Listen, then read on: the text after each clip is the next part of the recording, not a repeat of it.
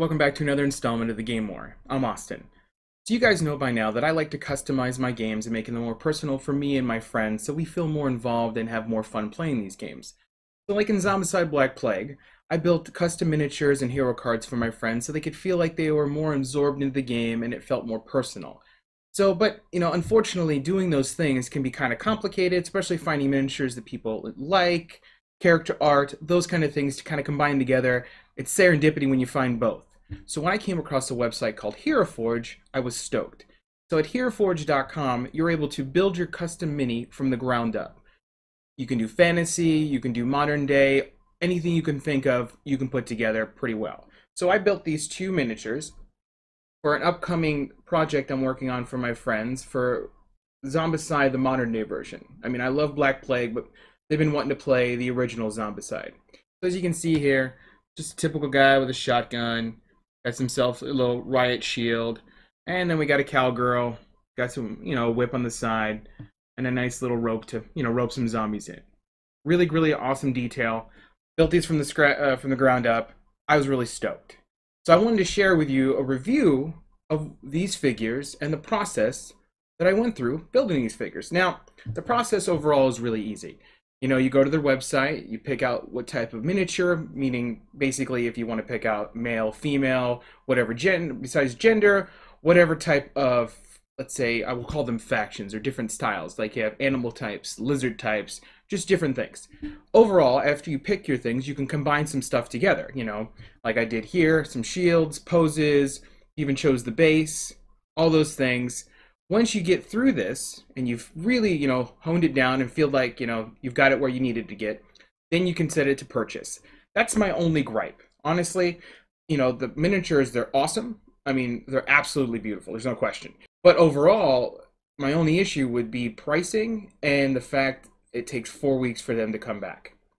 Like, I want to do these quickly. So when I did with Black Plague, I bought all the miniatures in one shot, got within 7 to 10 days from Reaper Miniature, put all the bases together, got them glued, painted them pretty quickly, and it was about a week, maybe 2 week turnaround that I had everything on the table ready to go.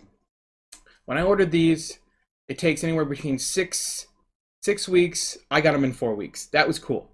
But unfortunately, I only got 2 so far because I can only afford 2 because it's a little pricey. Because per miniature, it's $30 a piece. So with 2, it was roughly about $65 total with shipping. I understand. They built the software from the ground up, and they're using an outside company to actually print these miniatures because these are 3D printed, which is pretty awesome for 3D printing so far.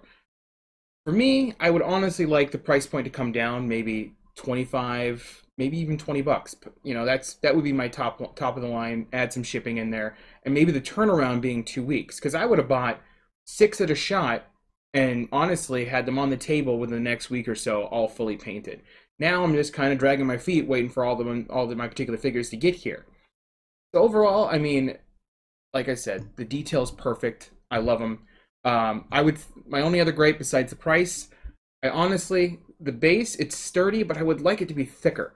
I mean, when you look at the website, it looks thicker than this. I mean, the bottom, you can see where they did some 3D printing, where they, was attached to the glass as they were building the mold, and that's fine. I mean, if I really need to, I'll buy a square base glued onto, the base and do some fun stuff with the basing.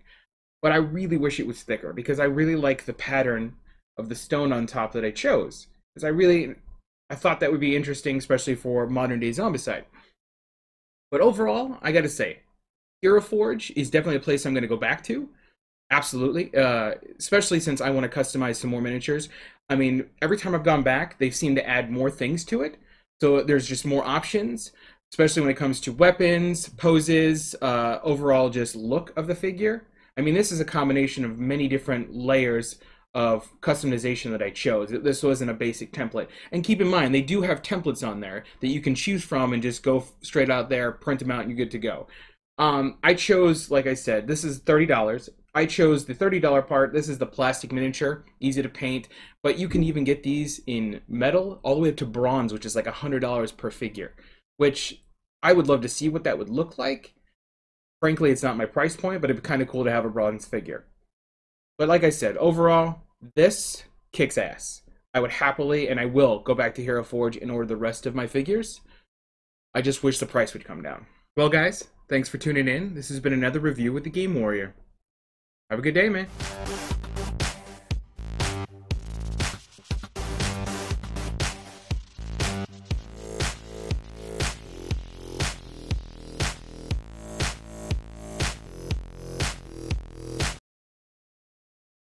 Hi, I'm Austin, and welcome to the Game Warrior. Nope, this is not gonna work. A game where I won a game. Oh, you think you know how to play the game? I was born into it, molded by it. This is my playground.